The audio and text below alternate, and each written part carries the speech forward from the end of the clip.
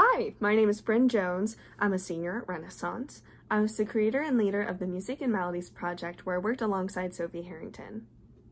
My goal with this project was to examine the effects of music on senior citizens and try to create an intergenerational connections on Academy Park. The inspiration for this project is the immensely positive effect that music has had on my grandfather, who is currently struggling with dementia. Despite several obstacles, including COVID-19, I'm excited to share the majority of my project with you and explain what else we would have accomplished if not for the virus. Please enjoy.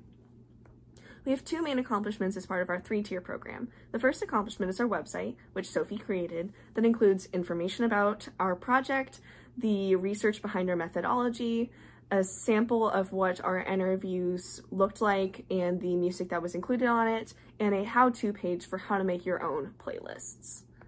The second tier of our project was our interview stage, which I mentioned before. We weren't able to really switch a lot of our interviews over to our website yet because we had only just finished with them when school was canceled for the rest of the year. We were lucky enough, however, to have the Senior Enrichment Center directly next to Renaissance, and even more lucky that they were so helpful and collaborative in helping us to accomplish our project. We had 2 meeting times for the seniors to come in, have a conversation about music in their lives, and then we created a playlist for them. It usually took about 1 to 2 weeks to create all of the playlists.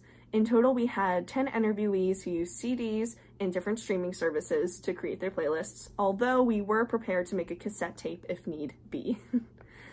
I think that my favorite part about this was the variety of music in the playlists. There were definitely some common themes with some of the interviewees, a lot of Johnny Cash and the Beatles, but we also had a variety of classical, religious, country, jazz, and pop music, including everything from The Who to Billie Eilish.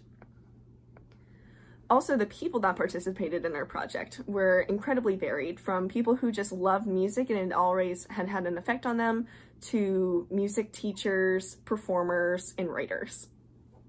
The third tier of our project, which unfortunately was not able to occur, was going to be the culmination of it.